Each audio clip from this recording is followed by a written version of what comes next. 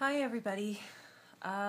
It's that time again that I'm going to be starting my new Indiegogo fundraiser, trying to raise enough funds to continue Heather's Lyme disease treatment.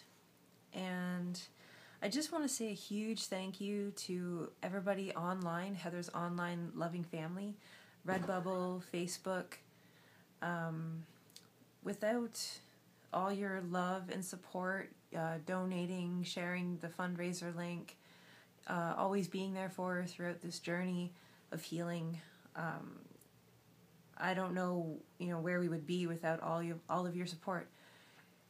Heather absolutely, thrives on all the support that you show her.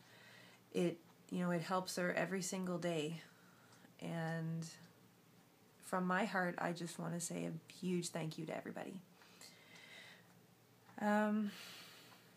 This March, we went back to see the U.S. Lyme literate doctor, and Heather was 50% better from Lyme, and this is due in part to that amazing Lyme literate doctor and her chiropractor and naturopath as well, and also Heather's pure inner strength. She wants her life back. She desperately wants to be better. Now, she's been on the same antibiotics for the past 18 months, and everybody knows that it is possible for the body to develop a resistance to those medications. Now, a couple weeks ago, March 22nd actually, we were just sitting here at home, and all of a sudden she's like, ow, and looked down at her leg, and it looks like she got bit by something.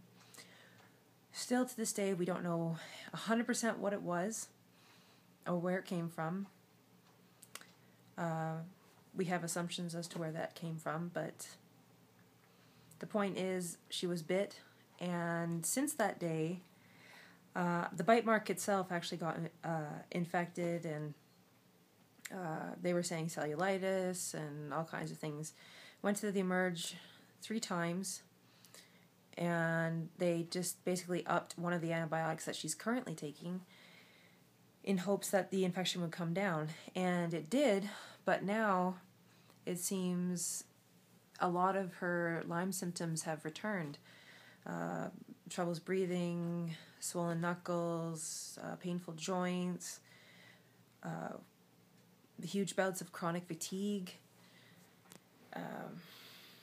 And, we're just really, really worried, not knowing 100% what is happening. So we are going back to New York actually on Monday in a couple of days to see the Lyme literate doctor. And, hopefully we'll have more answers then.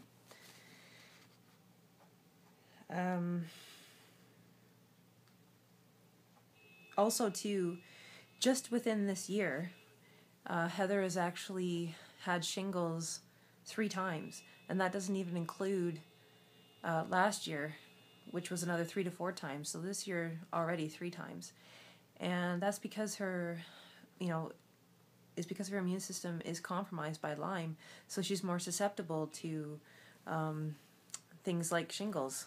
And since we already know the virus is in her system, it can spring up at any time. And it leaves her with prostrophitic neuralgia, which is pain of the nerves. So,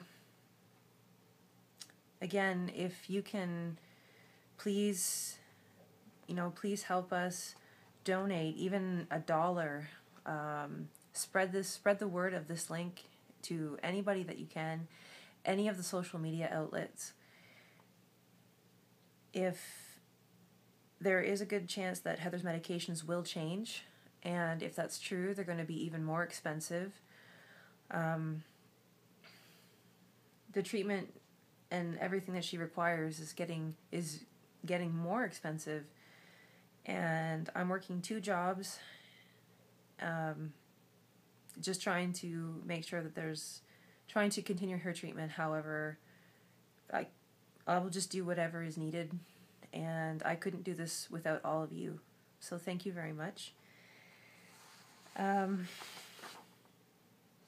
that the warmer weather's coming, I'm actually going to be hitting the streets of downtown Ottawa again, like I did last year. I'm going to paint myself green and do my best to raise awareness for Lyme, and also to hopefully generate more donations to help to continue Heather's Lyme treatment. So if you're in the downtown area of Ottawa, if you see a very tall girl painted green, please come up to me. I'll have information packs. I will have flyers for this new Indiegogo campaign. Just please stop and talk to me. I'll be more than happy to talk to you and let you know about anything you wish to know about Lyme. On a happier note, this winter Heather got to spend a lot of time with her beloved snowy owl. 3.5 years ago, before Heather was diagnosed with Lyme, when we didn't know what was going on, emergency room after emergency room at the hospitals, countless doctors, and still no answer. Heather wanted to photograph snowy owls, and she found this absolutely beautiful goddess. And just watching this owl and how you could see her will to survive, carry on, hunt, such a strong will to live, inspired Heather so much that she wanted to change everything about her life for the better. And so she did. And each year this owl comes back, and it renews Heather's hope and continues her will to keep fighting Lyme. And when you view this page, if you look at if you look at the tab that says Gallery, you will see a wide variety of wildlife pictures, including several pictures of this beautiful owl that she loves so very much. So again, I just wanted to say a huge thank you to everybody. We couldn't do this without you, and I hope that I'm calling on all your help again. Let's continue to keep Heather on the path to healing, keep her getting better. I want that 50% better to be a 60, to be a 70, to be an 80. And I will do anything I can to ensure that that happens for her. And I know all of you support her on this journey. So thank you very much. And when I have more updates, I'll make another video. Thank you very much.